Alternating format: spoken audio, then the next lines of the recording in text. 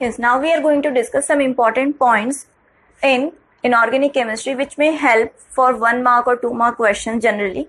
Here first is lowest ionization enthalpy, or we can say lowest negative element is cesium or francium. As we know, francium is radioactive element, so generally we consider cesium as lowest ionization enthalpy element.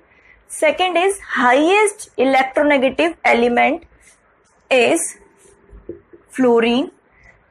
Fluorine has highest electronegativity in the whole periodic table. Now next is lowest electron gain enthalpy. Lowest electron gain enthalpy is of noble gases. Noble gases have lowest electron gain enthalpy.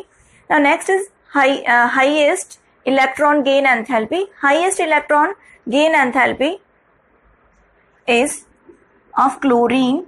Chlorine has highest electron gain enthalpy, and generally question is asked between fluorine and chlorine which is more which has more electron gain enthalpy. So right answer will be chlorine. Now next is least electropositive, or we can say more electronegative element. Here both the questions are same but the language is different. Least electropositive, or we can say most electronegative element. Again answer will be fluorine. Now next is smallest atomic size in the periodic table is of hydrogen atom, and the last one lowest melting point metal is mercury.